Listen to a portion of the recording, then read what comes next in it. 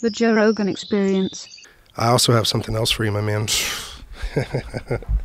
I come bearing gifts. Look at this thing. What the fuck is that, dude? This is called a bushwhacker, I think.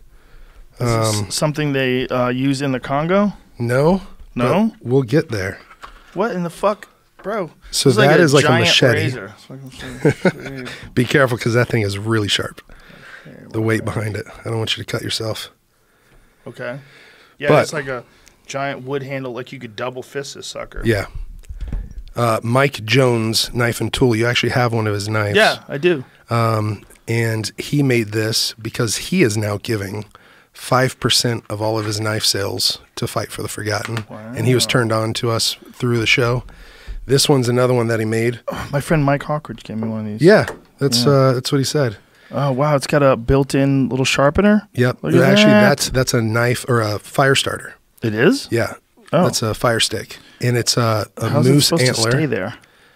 You use that tie over the top. Oh, it's a bungee. Oh. Okay, and now the knife itself is super sharp. It's Damascus steel. Ooh, it's pretty. And then that's his bow hunter style knife. Hmm. The wood is koa wood from Hawaii. Yeah. So he thought you'd like that. And then he always has his little signature smile into the I blade. follow him on the Instagram. Yeah, he's a great guy. Yeah, the other knife that Mike had made for me is a bow hunter as well. This is beautiful, man. Thank you. Thanks, Mike, too. That's pretty, man.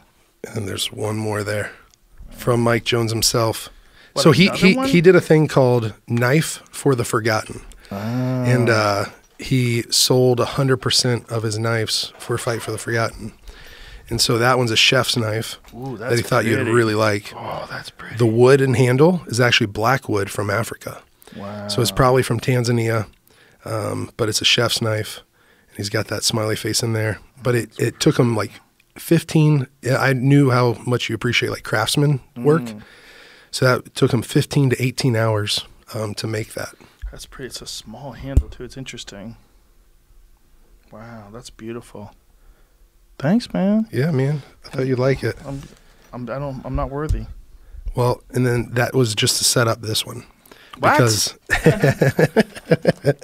this knife is what it was actually all about. But Mike said, "Oh, let me throw in a knife or two," because he literally gives 5% of all his knives. Is this one of the ones that was made by the Pygmies? That was made by King Zito himself. Whoa. It was just some scrap metal. It's not the sharpest knife, and he said it wasn't the best for me to give to you, but I thought it was the most unique. That's his actual kind of signature design that he puts in there. It's so light. Yeah. It's crazy. What is this wood?